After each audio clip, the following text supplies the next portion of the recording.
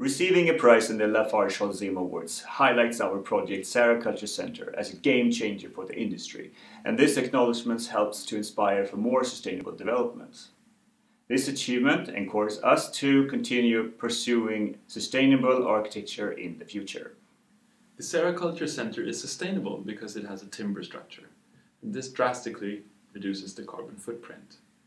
And to realize this project in timber, we've had to develop innovations such as the modular hotel rooms, and these new solutions can now be applied in future projects.